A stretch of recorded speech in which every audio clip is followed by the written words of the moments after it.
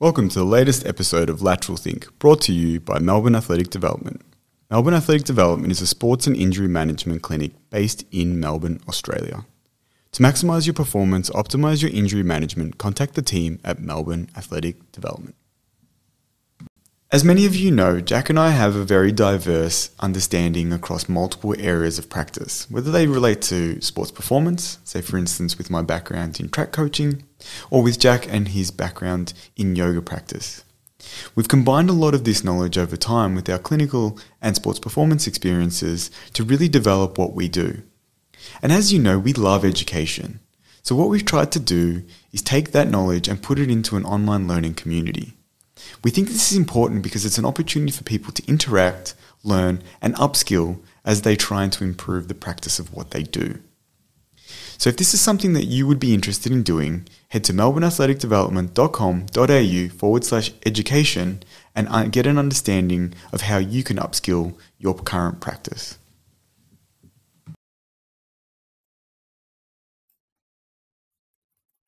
Hello and welcome to the latest episode of the Melbourne Athletic Development Podcast.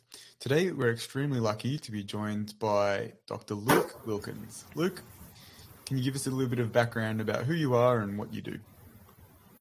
Yeah, absolutely. Thanks for having me. So I'm Dr. Luke Wilkins. I am a lecturer in sport and exercise science at Trobe University. As you can tell from the accent, I am not from Australia. I'm actually English. I moved over about 6 months ago. I was working at Nottingham Trent University, doing a similar sort of thing.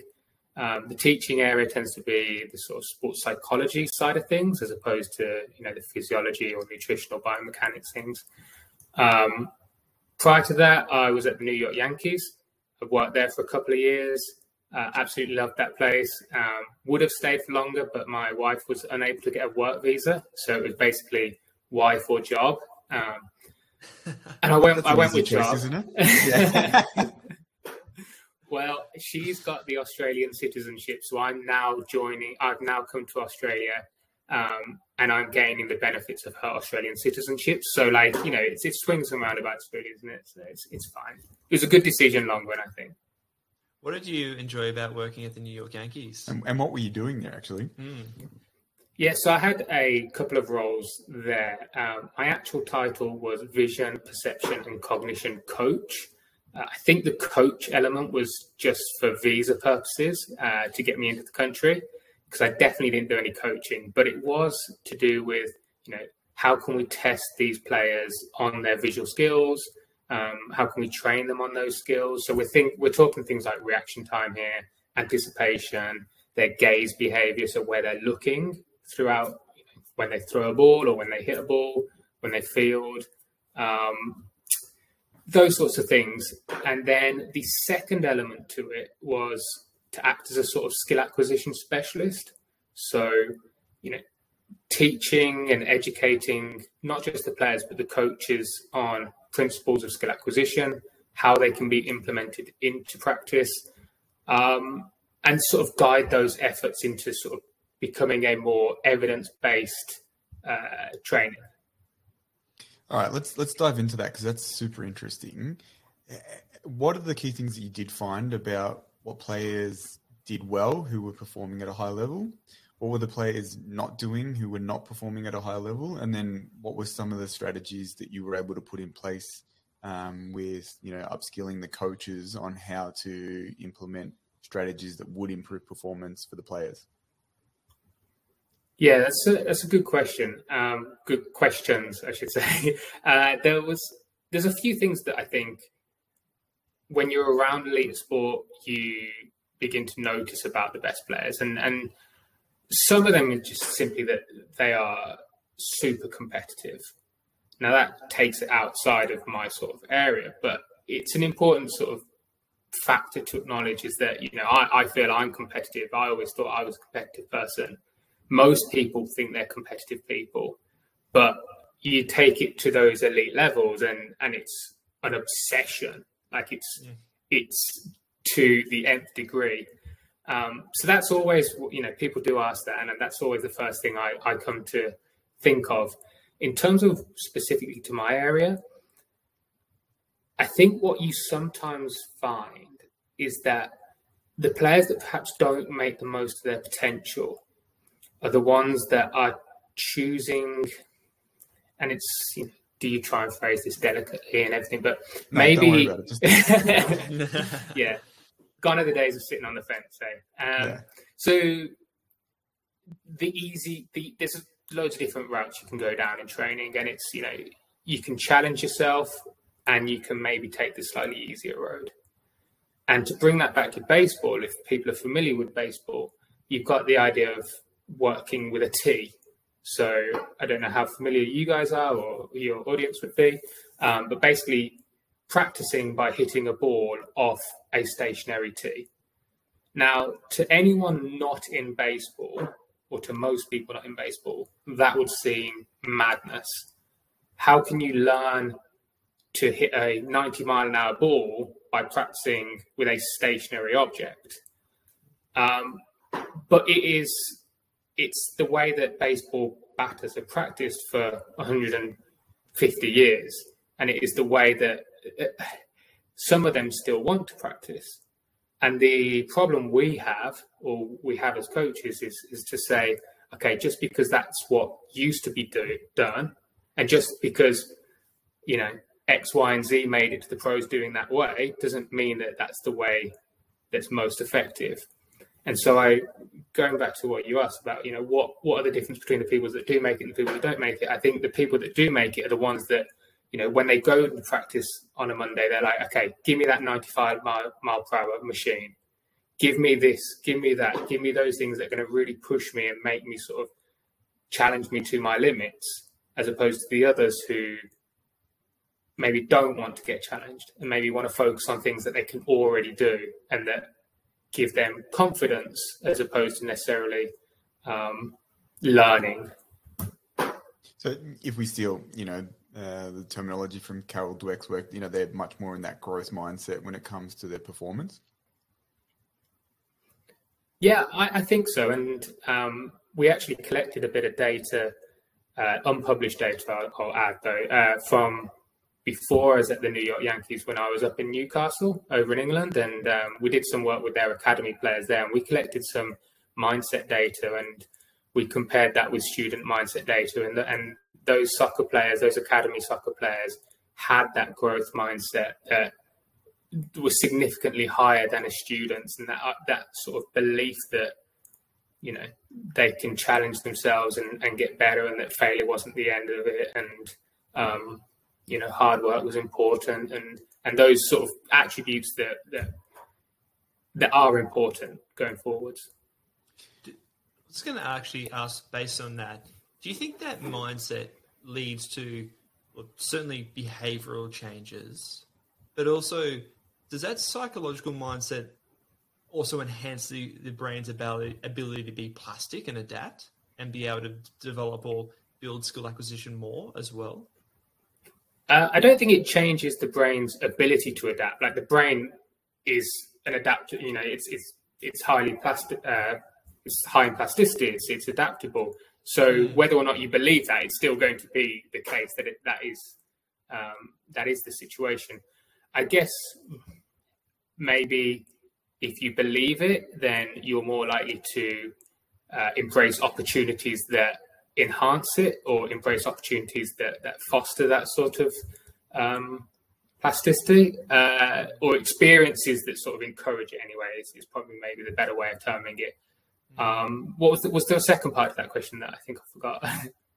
Well, no, like it was more just thinking about how we were actually talking about this in a previous podcast, John and I, but thinking about how psychology influences changes in adaptation.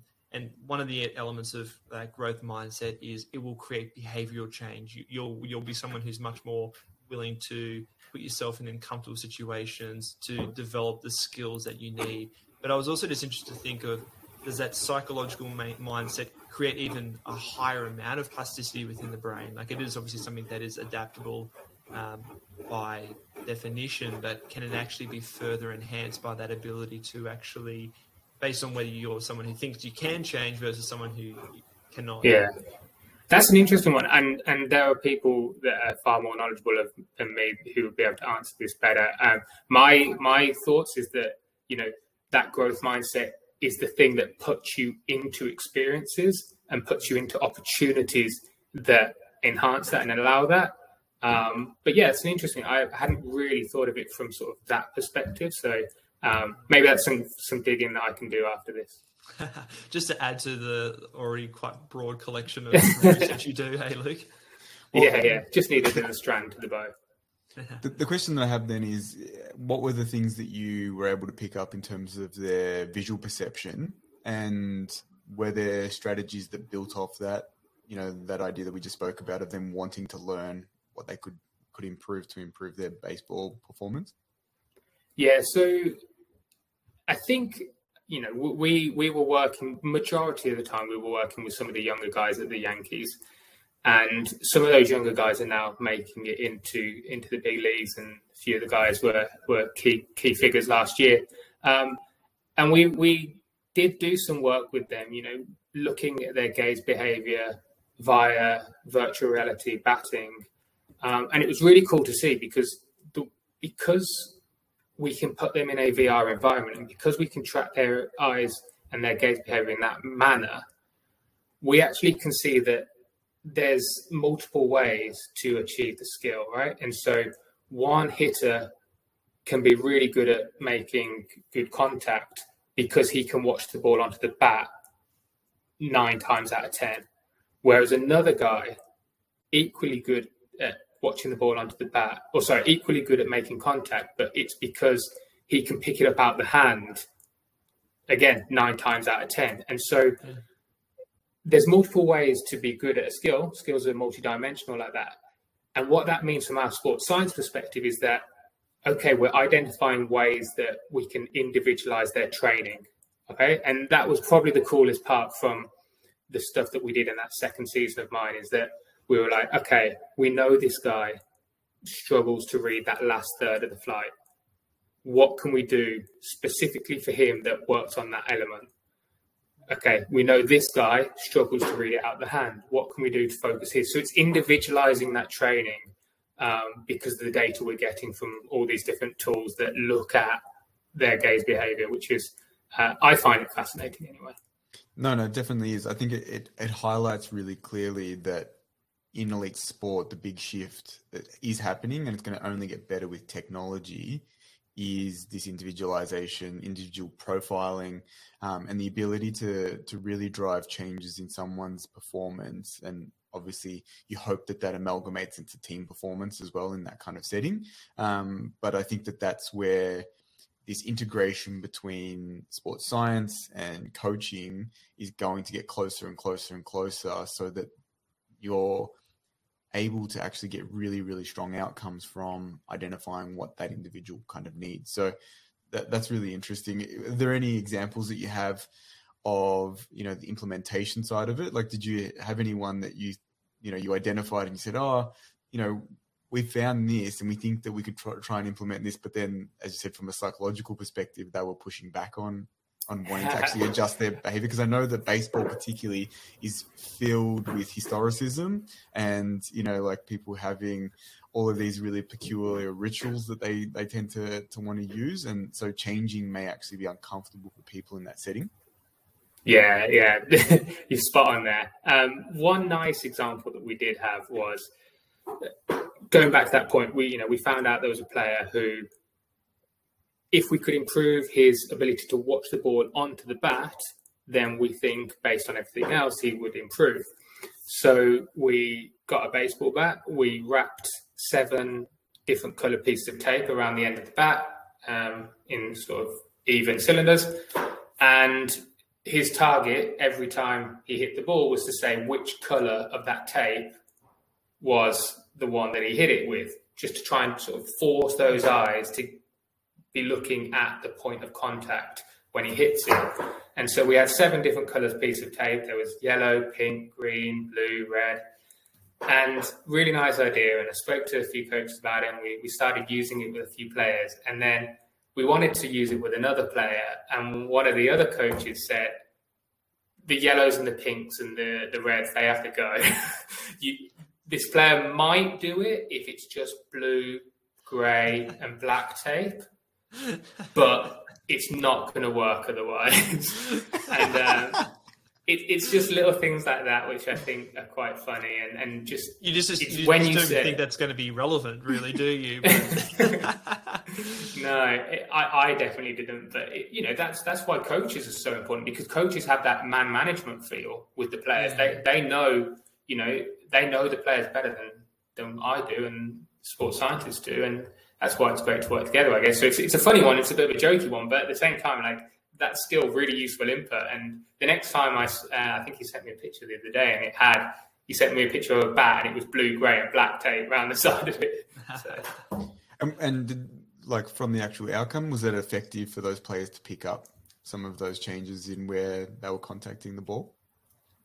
We don't know. This is sort of, so ongoing pilot stuff, to the point where, we weren't really tracking it either. We were doing so much experimentation and just, do we think it could work? As long as we don't think it's going to have a negative impact, then let's have a bit of fun with this. And if the player's on board, then great. I was actually, like, based on that, was that one of the things that you really enjoyed about this environment? Because you're working in a practical setting, in a sports setting, there's a real opportunity for innovation. There's a real opportunity for experimentation. Was that one of the things that you really valued about that environment? Yes, but that was driven by the people that were there. Like, I was so fortunate that the people who were saying yes and no to things were super progressive, super, they didn't micromanage. They sort of trusted you. They gave you the freedom to do things. They were 100% on board with this scientific, evidence-based approach to things. And that's not at the expense of sort of feel and tradition and intuition. But they were very progressive and very, very supportive of everything like that. But yeah, that is what was great about it. But it was because of the people that were there that allowed it to happen, basically. That's not always, unfortunately, that's not always that common, I think, in elite settings. Some people are very protective of their patch. So it's good that you were able to do that. And I feel like, as someone who works in sports performance, it would be hard to go into an environment when you have ideas and you have hypotheses that you want to test to get ultimate improvements, but it doesn't always actually occur because people don't want to actually try things. Yeah, and it only needs to be one or two people as well that don't agree. You could have 20 people on your side, but if one or two important people aren't on the same wavelength or aren't singing from the same hymn sheet, then, that's it. That's the important one. So I think obviously we're talking about skill acquisition through, visual tracking. Do you think this is something that, I know it's become more popular in the research and skill acquisition. Do you think it's something that is undervalued sometimes when we're looking at how someone performs? I think so. It's hard to answer that because I feel like I'm just inherently biased from my experiences. So yeah, we all are. I feel like my obvious answer is yes, but then I've got to try and rein that in a bit with the obvious bias that I have. But I just think of my main sport is soccer in terms of my interests and my knowledge, and I just think of some of the best players who have ever played the game. And it's the likes of Iniesta, Messi, people like that. They're not big, they're not strong, they're not, quick or whatever it is. They don't even sometimes have all-round games in terms of being able to head the ball, use both feet, yeah, probably, but, there's players that are better than that. But what they have is they have that brain and they have that vision, and they can see things that even on TV with a view of the whole pitch, the rest of us can't, let alone on the pitch with everyone around you. And so I think of examples like that, and I just think that shows to me the importance of it, especially at that elite level. Well, I was going to say, it's also interesting to note, though, that you describe, say, some of the elite soccer football players, where they may not have necessarily the physical attributes, but I also wonder, are they some of the prerequisites needed because it forces those people to find skills to be able to separate themselves from the people that might have more physical tools than them. Yeah, this is so I've just finished teaching on my talent identification and development module subject, and this is an exact sort of conversation that we have. And how do those people that aren't as physically gifted as the others make it to the top? And part of it is compensation of technical skills, part of it is compensation of psychological skills. You've got the whole idea of being the underdog effect and developing resilience because you're smaller, and the barriers that you have to overcome that maybe 6'5" guys don't have to do. So yeah, I think there's definitely an element of that for sure. Yeah, I think of that in say the NBA, where there is actually certain physical requirements you need to be able to perform at that level. But often some of the elite players who might be very tall, they're like 6'10", throughout their high schooling career, they may have been 6 foot and they played more of a guard position. So they developed a lot of skill sets, but then between the ages of 15 to 18, they grew from 6 foot to 6'10". So they have that skill sets from being a relatively smaller frame, and then it can actually transfer it into now much bigger body. Yeah, so definitely. Development of different time points. Yeah, definitely. I agree. The thing that you made me think of when you mentioned some of these players who can see things that we can't see, and correct me if my understanding is limited, and you're probably going to say, well, yeah, duh, but essentially, is it that these people have so much experience that they're predicting what's going to happen? In the same cases, what happens often, say, for instance, when you look at chess players, where they're so aware of the next moves that are coming and the probability of positions being had, that they know what outcomes will be. So as a player, they know that if they pass the ball to a certain zone, the probability is that their teammate will be there based on previous experiences. Or is it that they actually have better visual perception skills? Do we know that, or we're not sure yet? So I don't think we're sure yet. There is literature that's looked at these sorts of things, but there's not a general consensus on a lot of the specifics, on a lot of the specific factors, particularly in terms of asking about visual hardware. So just I'll sidetrack a second. When we talk about vision and perception and cognition, a lot of the time we can break it down into visual hardware and visual software. Visual hardware being sort of the optometric properties of the eye that are a bit more innate, like your visual acuity. So when you go to the opticians and you look at that chart with the letters, that would be your visual acuity. That is a little bit more innate and it's difficult to change. Whereas things like where you look and complex decision making is more like a software skill, something that you can train, you can improve on. Generally speaking, we do find that elite athletes are better at those sorts of things. Now, where does that come from? To answer your point, yes, experience is going to be a huge factor to this.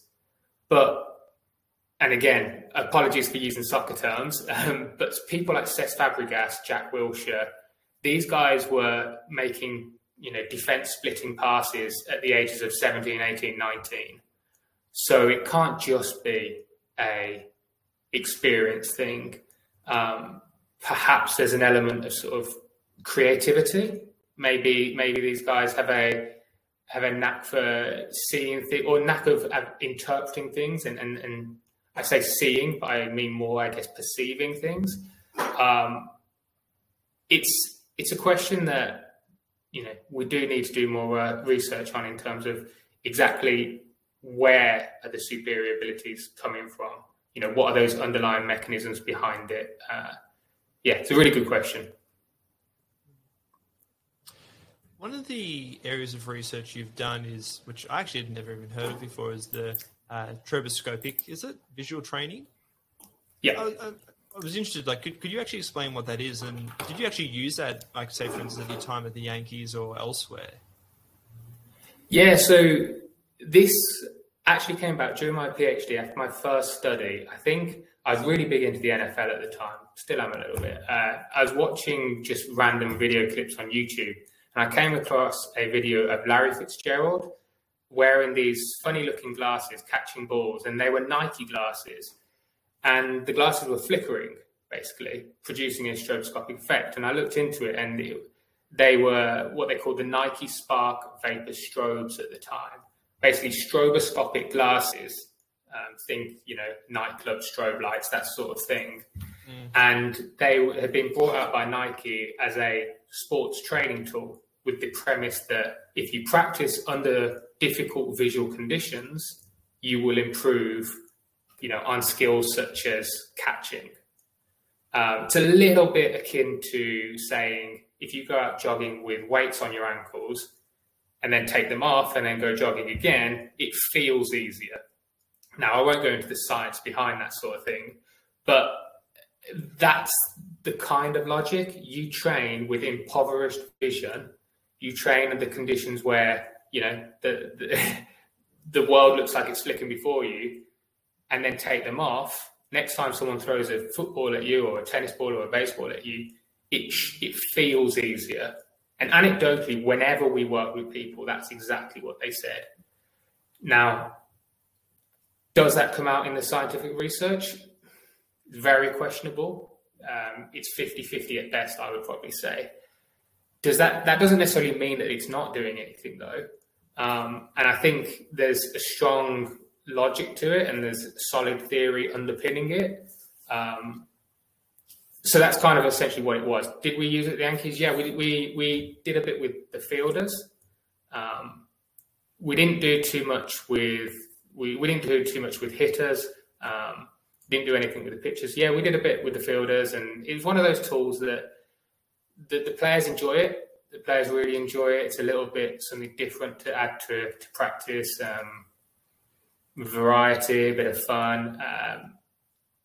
And yeah, I like stroboscopic training. Nike don't make them anymore, and actually it's kind of fizzled out a little bit. But I do think there's something there, and it might not be necessarily for reasons that are underpinned by sort of changes in the visual system. It might be sort of more psychological, but whatever improves the player is the main thing. Yeah, the thing I think of too with, say, the visual training element is we work with a lot of team sports where there's change of direction and agility, and I think of people working on change of direction to be able to build the biomechanical patterns that you want to see, but then also considering the agility component. So that is to be able to change direction in response to an external perturbation or external stimulus. And I'm actually wondering whether there's any research looking into creating visual challenges in that agility type situation to actually further develop their visual skills to potentially enhance things like agility. Does anything like that actually exist? Or has any research been done into that? In terms of specific stroboscopic stuff, I'm not aware of anything. And, that doesn't mean, that there isn't, but I'm not aware of anything stroboscopic-wise that's looked at that. So maybe there's a gap for you in the market there. I don't know if that's going to be me doing the research, but... No, just because I often think with agility, people work a lot on the biomechanical elements and then try to bring into consideration visual external factors. But I also just wonder, would you potentially get an enhancement of agility capacity by challenging the visual system so that you become more acutely aware of those changes within an opponent's movement to better enhance your movement patterns?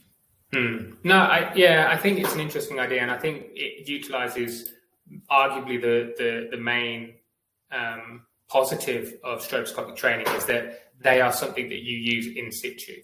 There's lots of visual tools out there that you're playing around on a computer, or you've got a light board and you're tapping lights. You've probably seen stuff on Twitter, no doubt, where you've got athletes doing crazy things with lights.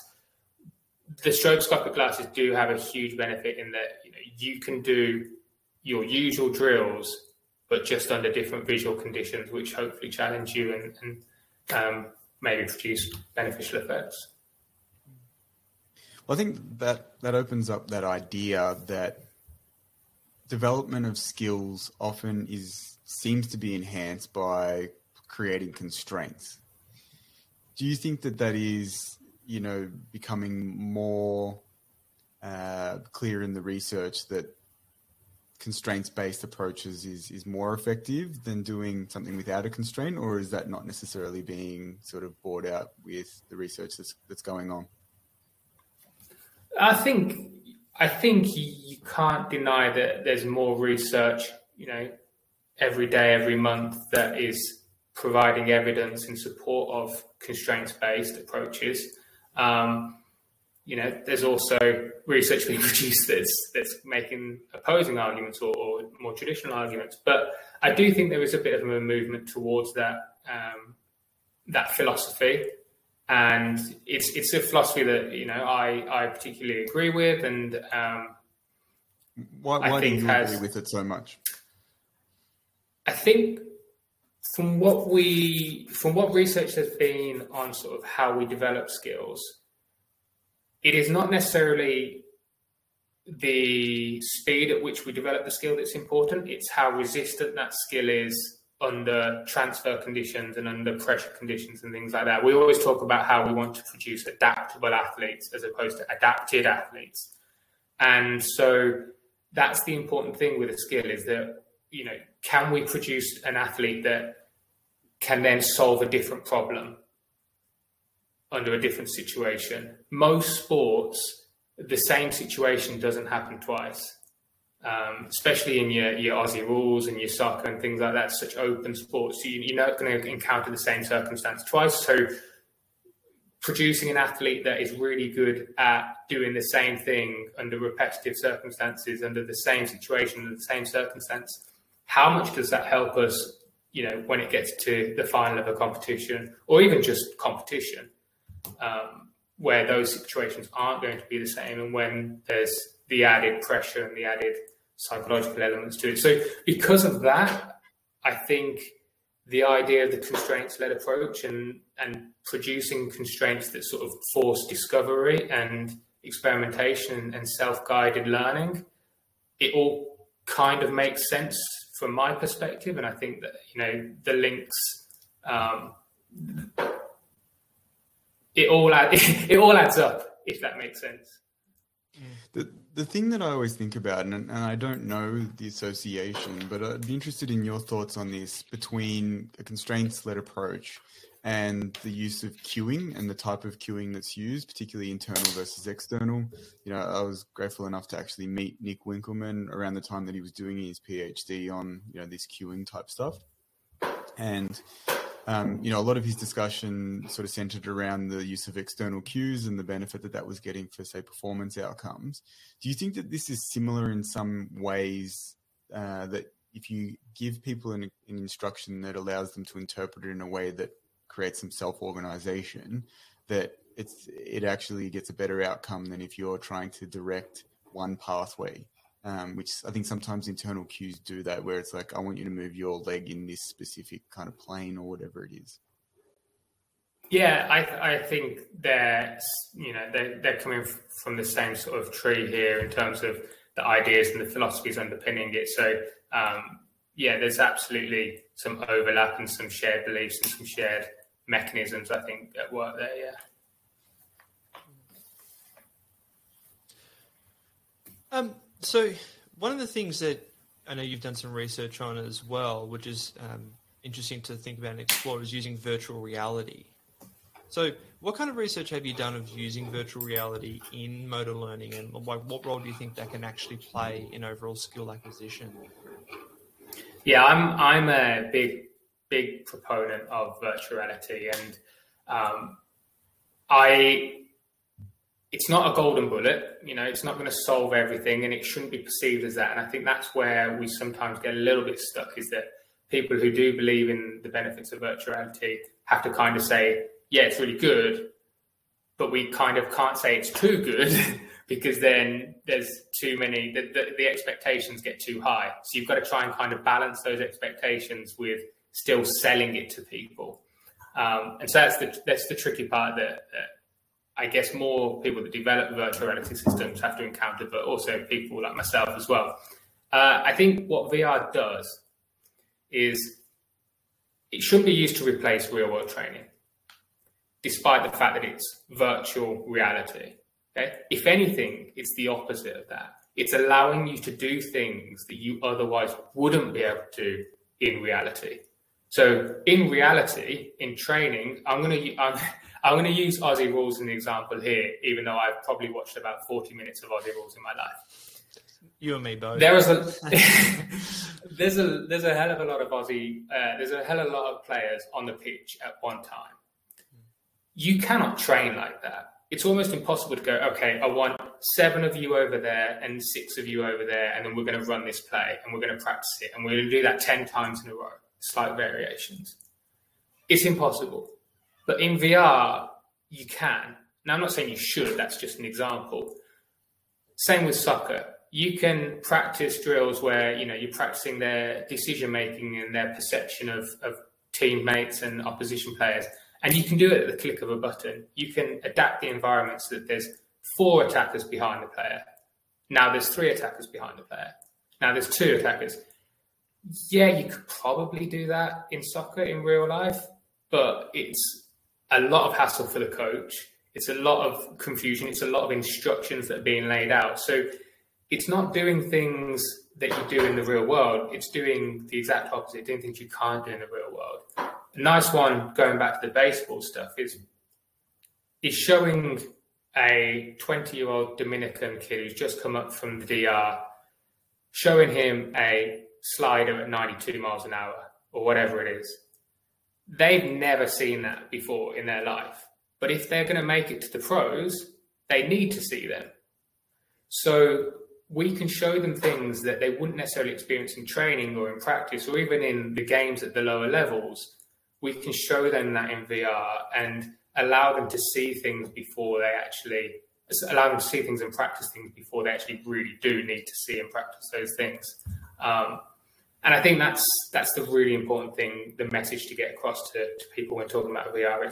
It's doing things that we want to do but can't, as opposed to just repeating things in a VR headset.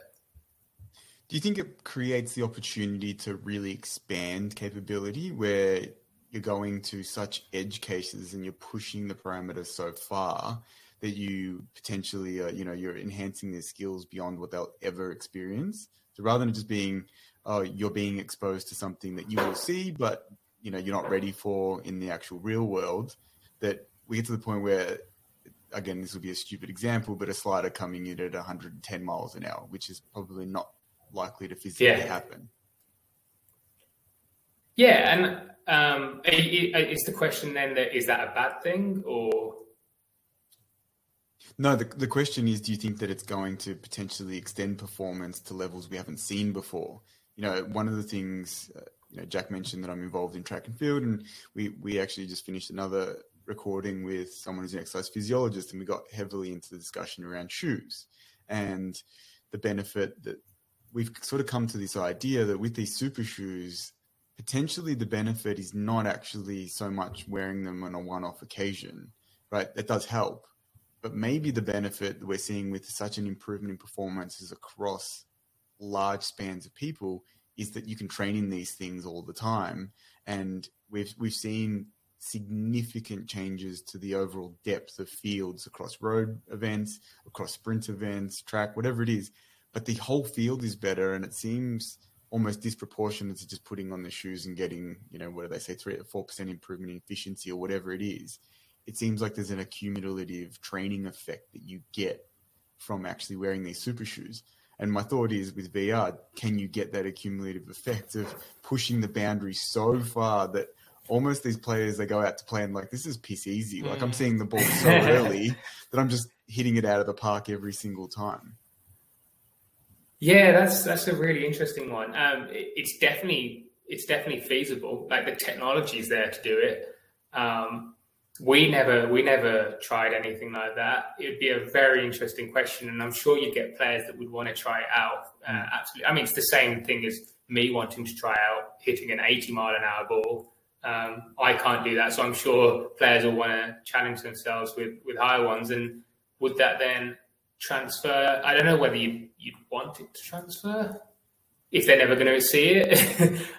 Well, does it make in the same way that the stroboscopic glasses make it much, or at least the perception that they have is that it's easier? Does it all of a sudden make the game seem like it's in slow motion if they're experiencing balls moving much quicker, or, you know, in different light conditions, or all sorts of things that they're not going to experience. And in fact, the real life is, from even an objective measure, easier. Will their perception be, this is actually quite easy now, and I'm actually performing at a level beyond that because my perception is that it's easier? Yeah, that's a really interesting question, and it's inspiring ideas for research, actually. So I'm not aware of anything, but I will have to have a quick look, because if not, then I'm stepping in. Well, you know, like, to give you an example, I don't know if you follow any of this stuff, but as you said, you mentioned social media before. There was a huge storm that blew up before the Olympics in 2021.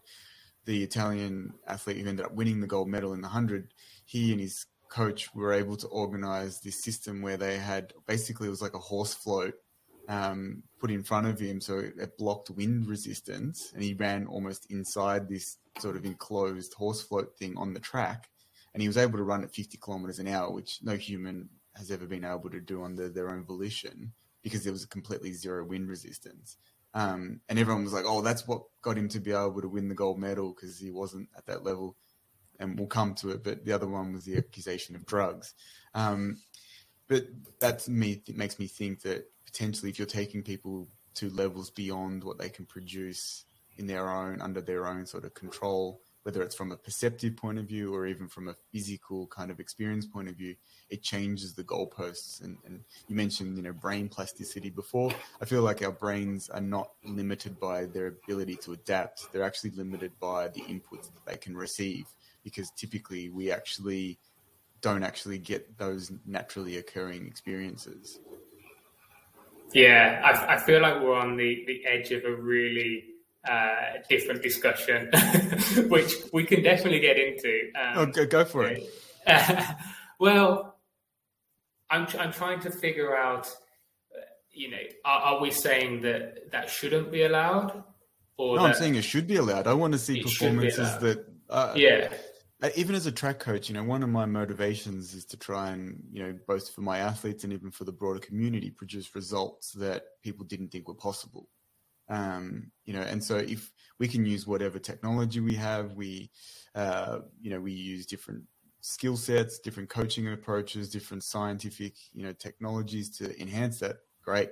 Like, I think it's fantastic that we try and explore it, because as much as some people may not think that this is, you know, what human endeavor are about, I think genuine humanism as a movement is about seeing what the human race is capable of. And in a sporting sense, I think it's seeing performances that we previously didn't think were maybe possible. No, I agree. You know, the arguments that you can have on this is sort of fairness, like you said, the sporting endeavor, and I guess safety. And in my mind, safety is the important one, but I'm not too fussed with fairness. No, neither Sport am I. Sport's not fair. Like, if sport was fair, then I would have been born 6'5", so I could compete in everything else. But, you know, that's not the way it works. So, we're kind of dancing around this idea of, sort of, you know, what is fair and should, you know, certain things be allowed. And that to me is not the question. As long as something's safe, I'm all for, okay, let's try and see what we can achieve. Okay, well, I think this steps into some of the discussion about drugs. And the reason we bring that up is because you have actually done some research in doping and the mindset and morality. I know it's not an area that you're spending as much of your research time in, but it'd be interesting to get an idea of what you found looking into the perceptions, the mindsets, and the way in which people who do decide to potentially go down that path have, because I think it's a very interesting actual discussion from an intellectual level of why someone might actually choose to go down that path and how they justify that. Yeah, it's such an interesting conversation, and you know, we've been talking for a while now, and I feel like this could be the start of our conversation now, and we could go, but we won't. We will. So the study that we did, you know, I've been interested in this for quite a long time, actually. I almost did a postdoc in this as opposed to carrying on down the vision and perception side of things. And we wanted to basically, the mindset stuff from Carol Dweck came out probably around about this time that I was thinking of this as sort of, Carol Dweck stuff is 20 odd plus years old. Yeah. But it grew in popularity, I think, because of the book that she produced in around about the 2010, 12, yeah. Something like that. So anyway, I read that and then I was like, okay, well, is it a case that people who don't believe that their abilities and their efforts, that their efforts cause their ability, logically, could it be that they're more likely to, dope or be receptive to doping, or at least have more positive attitudes towards doping? So that stemmed the question of essentially, is mindset linked to doping? And so we explored that with university student athletes, who is probably the general sample that you get in this sort of research. It's not the greatest sample in the world, but we took them from a couple of universities that are two of the better sports universities in the UK. And we found a relationship between mindset and doping such that if you had a growth mindset, i.e. you thought that your abilities were a product of your efforts and other factors as well, but that's the key thing, I guess. You were less positive towards doping, i.e., you frowned upon it more, and you were less tempted by doping scenarios and those sorts of things, which I think is quite an interesting finding, and it was a novel finding as well. Nobody had sort of looked at those two different concepts before.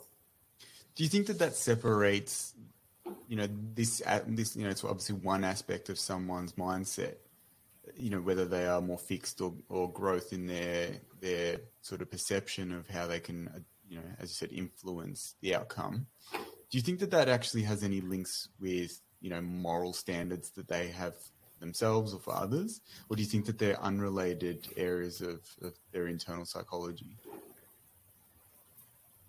It's a good question. I'm gonna have to pass that over to someone else and get back to you on that one, because I'm not sure, to be honest. I'd have to give it a proper thought. And what do you think? No. Well, I don't know either, but the reason I ask it is because there's this perception that doping is immoral. You're cheating. But I think, as you just mentioned, the people who do dope, they don't necessarily see it as cheating, because they see it sometimes as evening the fairness. They actually almost see it as them catching up to the field. There's often the excuse used that everyone else is doing it. So it's not that they're putting themselves ahead of people. They actually often describe, and I don't know this because I don't know anyone who's specifically doped or coaches that are involved in this process, but there seems to be this overriding message that goes out that I agree with you. It seems like it almost matches that they feel like they're inferior and they're only trying to catch up.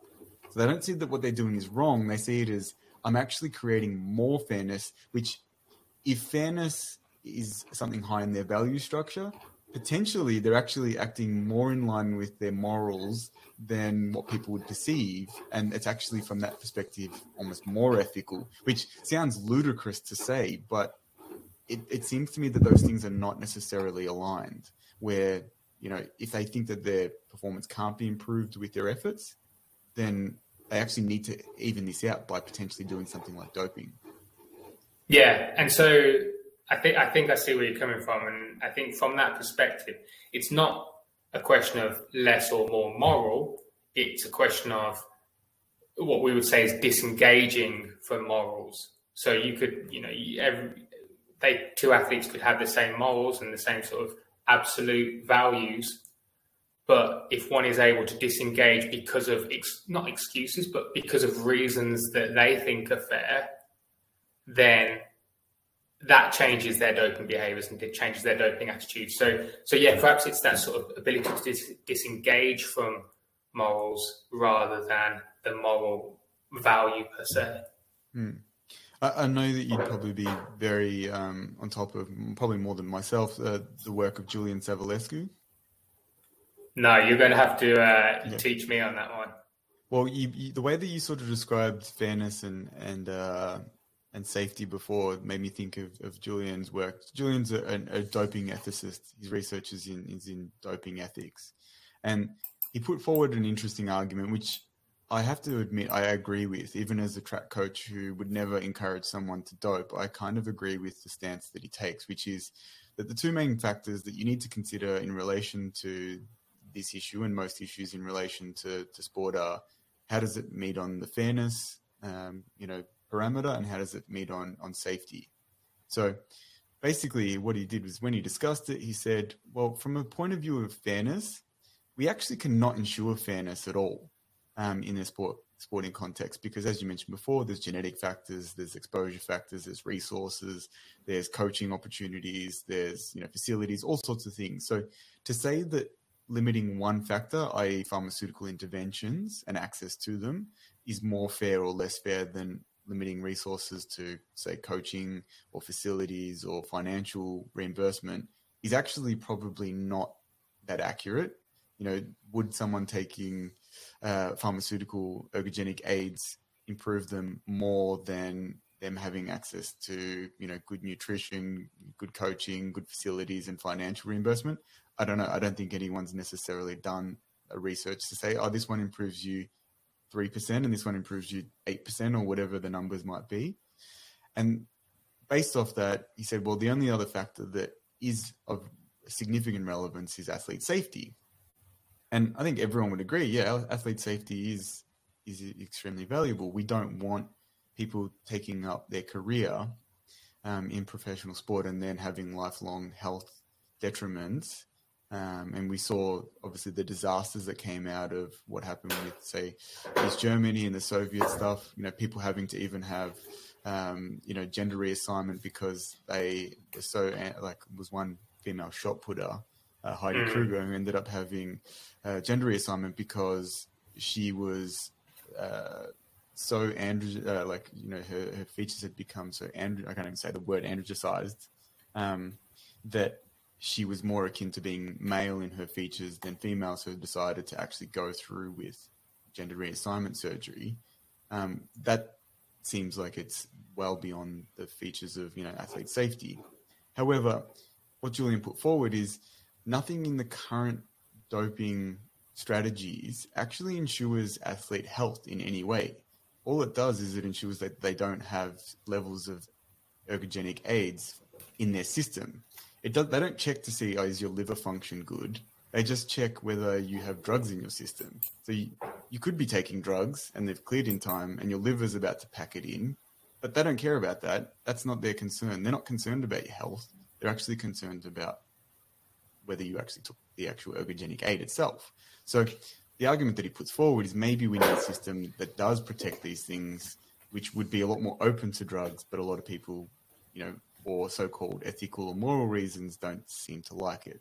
Now, I know that's a long rant and it's probably not really a question on there, but I just think it's particularly interesting that we're in a position where, especially in places like the UK, where you're from, and Australia, we have this very visceral reactions when we hear one of our sporting stars is doping. And unfortunately, I think it's a lot more complicated than just saying this person's cheating or not cheating. And there's a lot more features that probably need to be discussed in order for us to actually get to a position that's healthier for everyone. And I say that both psychologically and physically in the sporting sort of domain, particularly for athletes, because I don't know, you probably are aware, recently the big shitstorm that happened with Peter Boll, the Australian 800 metre runner. Are you aware of that case? No. So Peter Boll's an Australian 800 metre runner, finished fourth at the Olympics a couple of years ago. He actually, we're close with his coach. We actually had him on the podcast a few months back, and in early January, I think it was, came out, he's had an adverse finding for EPO. Now, interesting, the first point that came up, everyone in the Australian athletics community really defended him, said he's the nicest bloke in the world, he wouldn't cheat. He came out and said, no, I'm not a cheater, I don't, I've got no interest in that. And interestingly, like even a couple of days later, I saw his coach, and the poor guy looked like he hadn't slept in weeks, right? He clearly was aghast at the fact that he didn't believe that this was likely. All the behaviors around it were always very much about not doping and all those kind of things, and they were super safe with all of their reporting and whereabouts and all that kind of thing. And the mental toll that it took on Pete in that period was pretty significant. Then he goes through the process of getting his B sample tested, and it comes back and he gets cleared, right? So it's a really interesting case because, and we spoke about this actually briefly with a couple of barristers that we had on this podcast, where I said, I find doping really interesting because it's that, along with parking fines, is basically the only area of common law where it's strict liability. We don't care how it happened. You've got to prove that you didn't do it, right? Whereas all other areas of law, it's the expectation is that you're innocent until proven guilty. And I understand why in doping they can't do that, but I feel like it creates such a huge legal problem. It creates so many resources having been put around doping itself, the amount of testing that goes on, chasing people around the world, all sorts of stupid shit that doesn't seem like, one, it's ensuring athlete safety. And if you dive into it, it's probably not even doing fairness. It's probably not actually achieving that in the way that we think. So, and I know I've just been talking nonstop for probably the last 10 minutes, but essentially, I think doping is an area that needs much more discussion, and it needs to be much more open, because the toll that it takes, I think, on athletes and coaches is not commensurate with the areas that it says that it's trying to achieve. Yeah. I think there's so many good points there, and it reminded me of a few things. One, when you're saying about the toll it takes on the athletes, it reminds me. Maybe it was something I watched, maybe it was something I read, but the experiences that sort of a 13, 14, 15-year-old female gymnast or swimmer has to go through if they get picked for a random drugs test. Yeah. Now, it might be that they have to, urinate in front of a 50-year-old man. Do you know what I mean? Because of these are the systems and protocols that we have in place. And it's at some point, just like you were saying there with the psychological toll that it took on the coach and the athlete, at some point, is it better to just allow a few cheats to get away with it? That's the question I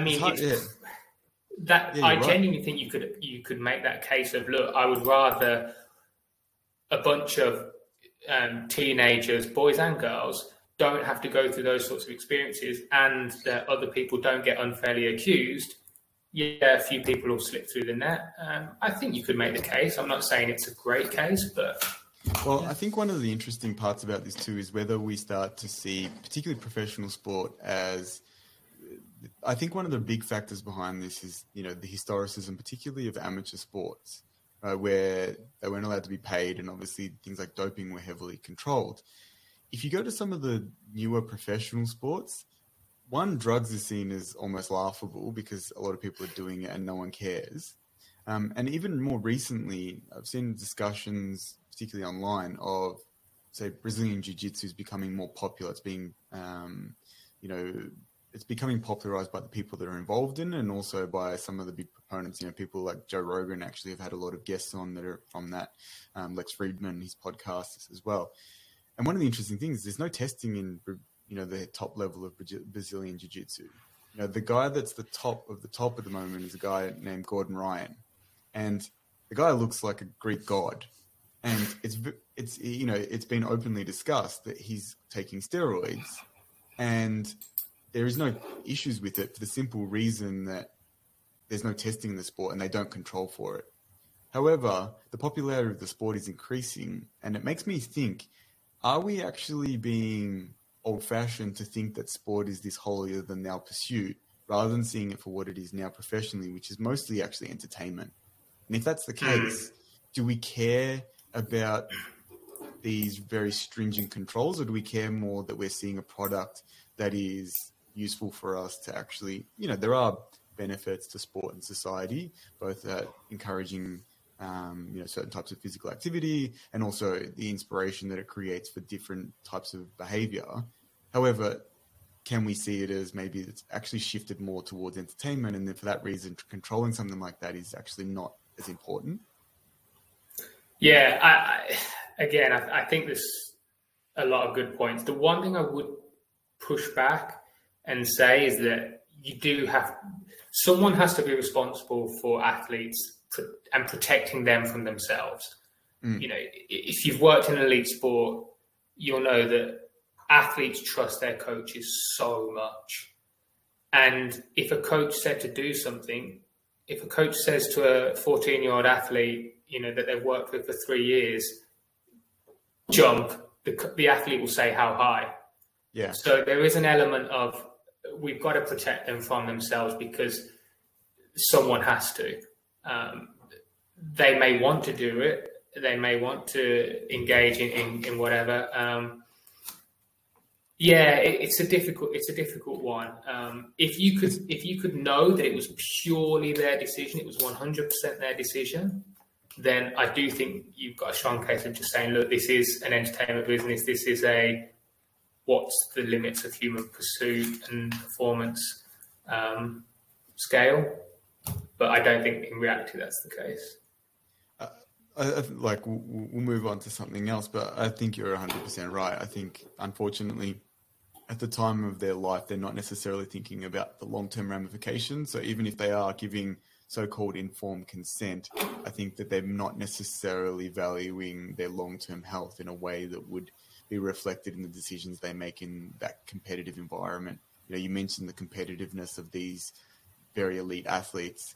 They would take sometimes those decisions in a direction that would end up causing long-term damage, and there does need to be protection from that. So I think you brought up an extremely important point. Yeah, just one final point on that, just because you're talking about the long-term effects on everything. If in an ideal world, we would test for the effects of the drugs, not the drugs themselves, right? We would test for a dangerously large heart, because that's the thing that is going to be the dangerous factor. It's not the steroids themselves, it's what the steroids do. But the big thing is we don't know what we don't know.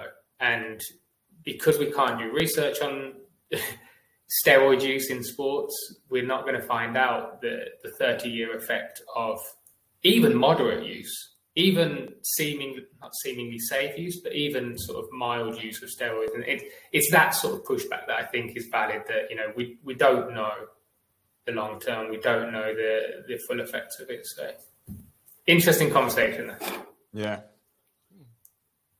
A question we always like to ask our guests is there something that you're currently learning about or exploring, either within your profession, but also outside of your profession in your personal life, that is particularly interesting you at the moment or getting you excited? Sports related or just anything? Could be anything. Yeah, anything. As probably everyone, I'm really interested in the whole AI stuff. Always listening to those New York Times podcasts, the Hard Fork, the Ezra Klein stuff. So I think that's fascinating. And I'm always, whenever I'm listening to anything or watching or reading anything that's not sports related, I am always thinking of how do I apply this to sport as well. So haven't got anything just yet on that, but I do think it's super fascinating. So from a non-sports focused aspect, I'd say that. From a sports focused aspect, VR use, we've already talked about it, but it's only going to grow. And so being at the forefront of that now, I think is a pretty exciting thing to be part of. And I'd encourage anyone to just check it out and then have an opinion and judge. Actually, can I ask a selfish question? Absolutely. As a sprint coach, one of the perceptions that the athletes often give me is that when we run in low light, so sometimes at our training venue, the lights are not particularly strong. As they're running along, they get this perception that they're running faster because it's dark. And they always feel like it's a lot faster. And I've thought about this for a long time. could you actually do a lot of training in low light to basically create this perception in your brain that you're moving quicker, and would it potentially ever convert to you being able to run faster? That is another really interesting question. My first thought is... because, well, and I'll put the caveat on here, is when I time them, they're not actually running faster. Okay, so it is just purely perception. Yes. So the first thing I thought of was when there's a lot of good research where you blur people, you put sort of contact lenses in with blur or glasses with blur, and then you get them to do tasks like bat a cricket ball or catch a ball. And actually, it takes a lot of blur to negatively affect someone's performance. So I guess thinking of it from that visual perspective and sort of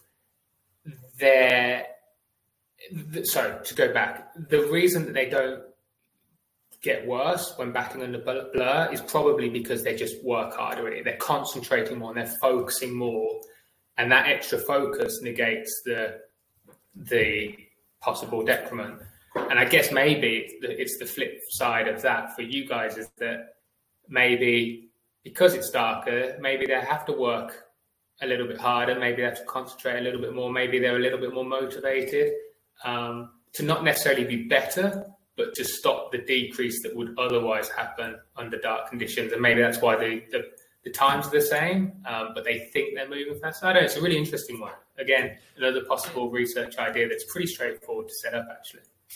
It actually makes me think, John, of what is the information that we use to determine our speed? Is it actually visual and light? And when you take that away and they're thinking of more ground contacts and say foot or leg speed, that's perhaps a feedback for their speed that they're not as tuned in, hence they're probably getting incorrect feedback. Yeah. No, I've always thought about this because the thought that came to my head when, a lot of my athletes would say this, obviously during COVID particularly, we copped it with this because we were pretending we weren't training, but we were. And we often didn't have lights at all. So we'd train until it basically got as dark as it could get, and we would nearly not be able to see anything. They say, "Oh, I'm flying. I'm flying. I'm going so fast." You say, "Well, the stopwatch doesn't say you're going any faster than you normally do." But their perception was that. And I thought it'd be interesting to actually do a study where, or even some training where you said, all right, you're going to run with blindfolds, or you're going to run low light, or whatever it is, so that your visual perception is much less. Would it actually change that perceptive input? And could that potentially even improve your performance? Because, your body thinks it's moving quicker. And then when you add the light back in, it tries to recreate that same feeling. Or if nothing else, whether it actually helps you to be able to improve your biomechanics, because all of a sudden you're starting to get better, more accurate feedback from leg movement and joint positions. Yeah. Yeah, I'd be intrigued to see if it applies, and maybe you can tell me, is this across the board? Like, do the fastest sprinters you've got have the same perceptions as the slower ones, or is there not enough of a range in your athletes? There is, but I wouldn't say that necessarily. Like, I haven't surveyed them properly to say, do you perceive it to be different? Like, also, it's just kind of been a general passing comment, and it's the same perception that you tend to get. We don't really have indoor tracks, but I do remember, for people listening who used to remember, that we used to have a track used to be based across from the MCG called Olympic Park, and there was a hallway that ran underneath the stadium that they'd put rubber down, and it was just a hallway, but as kids, I remember just being idiots and running down the hallway. And the perception, particularly because it was such a closed environment, made you feel like you were actually moving a lot faster because you were kind of indoors in this enclosed environment. And I don't know whether it's just because the perceptive information you're getting visually is different, but I've always thought about whether training in that environment consistently would change, your understanding, or even visually what you try and recreate when there's none of that. Or potentially does nothing, but I've just always thought about this. Yeah, that's project number 4 that you inspired from today's conversation. We'll send you the questions that you can put into research papers for us. I'll just have to. That'd be great. Yeah, I'll have to re-listen to our own podcast and make notes. So. All right, we probably won't hold you up anymore. So Luke, thank you so much for your time. We really enjoyed it, and we really appreciate having people like yourself who are experts coming on to talk to absolute idiots like us. No, I really appreciate it. Thanks for having me. Thank you very much. Appreciate it, mate. Thanks, guys. Bye.